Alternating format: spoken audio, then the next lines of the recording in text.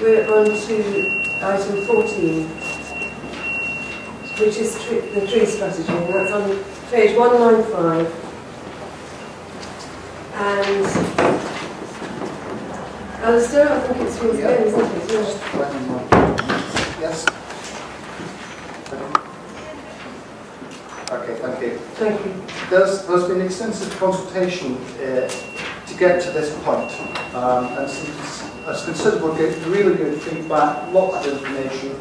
The consultation has asked us to create a vision, to define some priorities and policies, continue to treat the plant, to provide opportunities to engage with communities and with individuals. The strategy achieved this in 3 parts, 2 of which we are considering today.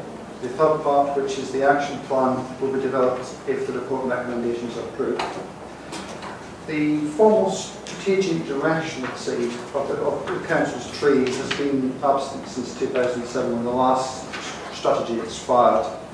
So this strategy is intended to confirm the Council's commitments to trees with a wide range of objectives around improving, maximising, protecting and enhancing, and therefore offer the recommendations in section 2 for your consideration. Thank you. Any comments or questions? Councillor Reid. I have a few questions. I was pleased to see, number one, I was pleased to see, it's over 4 points in the page. I was pleased to see reference later in the report to the role that trees can play in the city's challenge of tackling air quality and noise pollution. You know, I don't know how flexible this strategy is going to be, but I think that given the current concerns over that has really come to the forefront, I think it would be good to bring that to the forefront of the strategy, because you do really have to sort of read through to the sort of quite small, certainly on these things, quite small print much later on in the agenda. And I personally would like to see that really recognised up front. You know, alongside the way, for example, you talk about climate change and things like that, because I think trees do play an important role. And I think do some research on the internet, and probably don't want to hear all that now about the importance of trees. Secondly, I was very pleased to see, I think it's E3, it's quite hard to read these small print ones, about the planting strategies and the target that you've set. I'm afraid Alistair, you might be able to help me isolate where it is, but the part 1.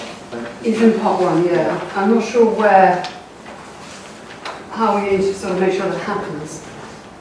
And I think it will need a follow-up sort of action plan to make sure that we actually do, in fact, increase the planting and the canopy across the city. So that was my sort of next question. And you know, how much money we put. I think there's been some money on tree planting. You know, the money, the sites, and so on and so forth. Especially bearing in mind that reason, the air quality point I raised earlier. The fourth point is I am.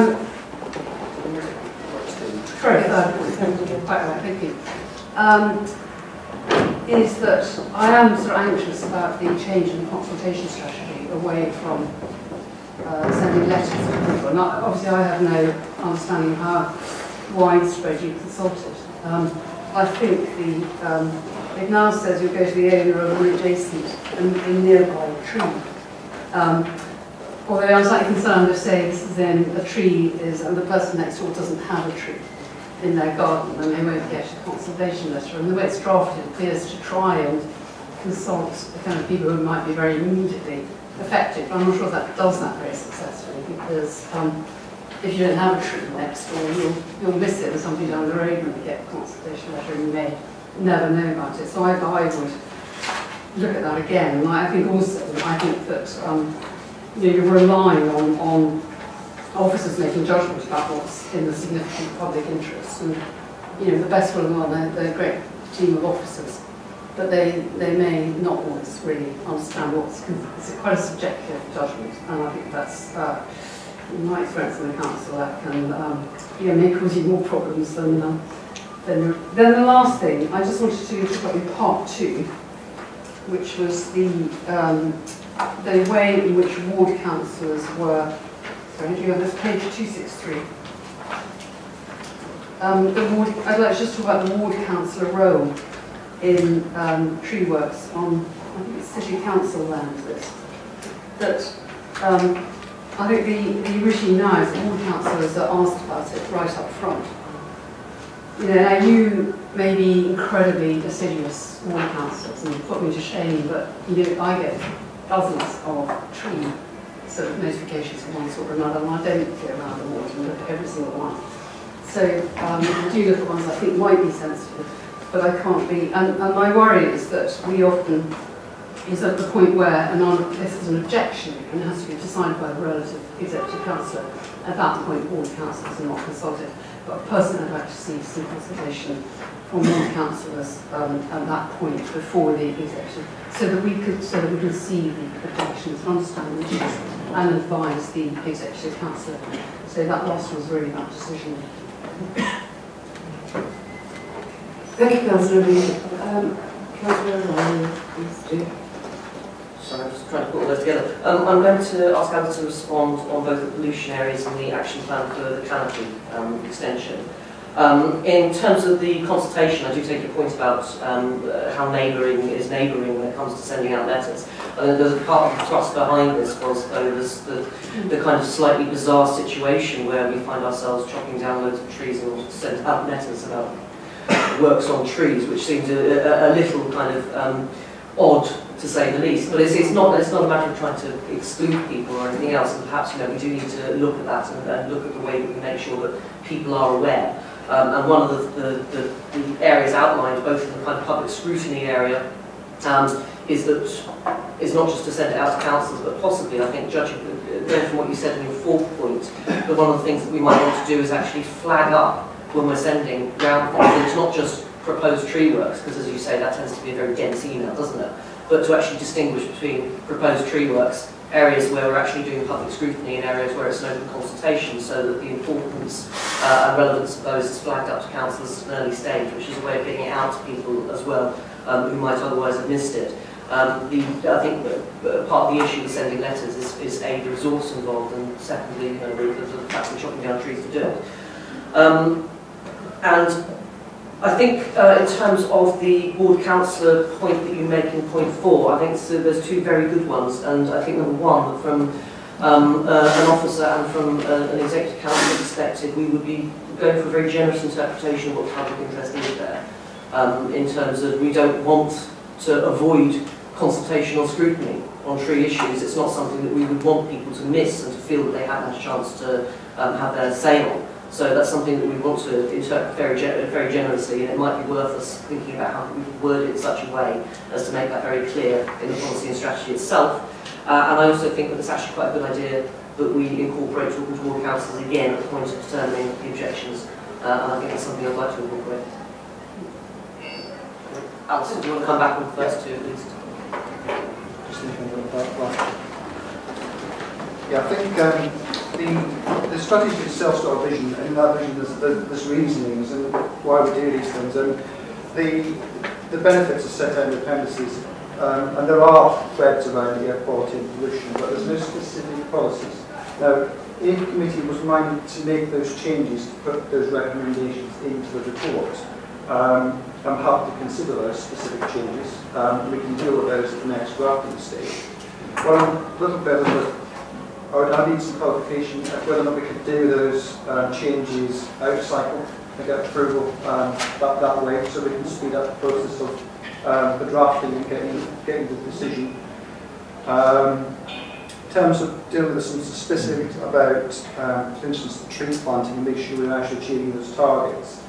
A lot of the data is based on aerial photographs, and it's a study that's relatively inexpensive to do, so you can actually measure step changes by photograph and working out the canopy cover based on tile 4000. I'm not going all with it, but I can give you detail if you need it.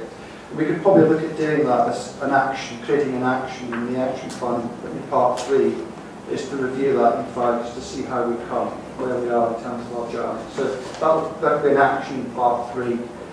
With regards to the statutory consultations for conservation areas, the requirement is to consult contiguous properties that butt into each other. We do that, and we go beyond that. We have 700 applications approximately a year. Each one can generate up to 20 to 30 letters. We get very little response for those letters. In fact, 1%, and very often they're in favour. So I think we have discussed about how we validate applications and determining which ones are likely to have a significant amenity impact, and we probably would extend beyond what we're required to do, which is contiguous properties. Thank you.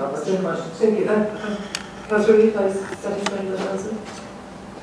Yeah, I'd be very happy with the wanting to do it after cycle. I mean, I think we understand the issues there. It's good that you do the strategy, but just bringing them up front and on the actual about 5-year review, I guess. Should we come back to it now? Yeah. Should we talk about it outside, because we can work it in the next come in as well. with a work cycle. Yeah. And as I say, I think the consultation, I think it relies. I think the way it's drafted relies on a very judicious approach, but by the officers. If you really can make sure that happens, then. Thank you. Any other questions, colleagues? Councillor Alston. It's just an issue about the in the conservation area. I've been informed that sometimes it takes a long time to actually get the process through and accepted.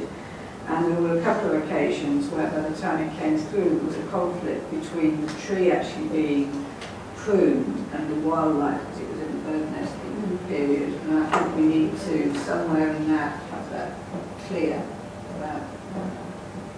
Yeah, I'll just answer that question. Please. With a conservation area work notice, the council has 6 weeks to determine whether or not it wishes to protect the tree and its protect its immunity. So within that time, we've got to either make a decision to allow the work or issue a TPO. If we haven't made a decision at that time, work can happen.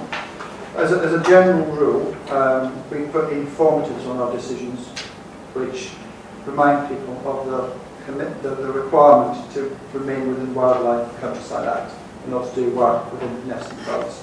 So there was a few informatives, bats, getting consent, owner consent, and dealing with nesting birds. Thank you, Alison. Yeah. I think it's just recognising that the process actually takes a lot longer than that, because a number of tree surgeons won't actually take on the work until there's been an acceptance or not. So from, the permission here is the process, but it's only part of the process. So clearly it's not long.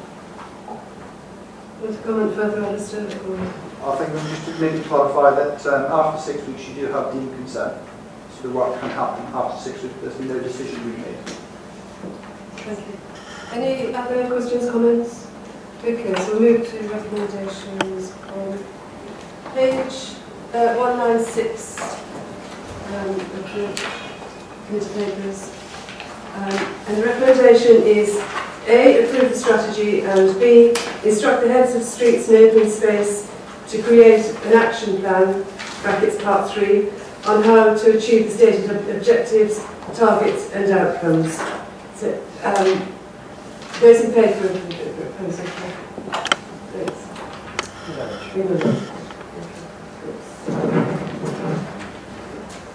And accepted. Thank you. Okay, so now we're on the final item, which is item 12.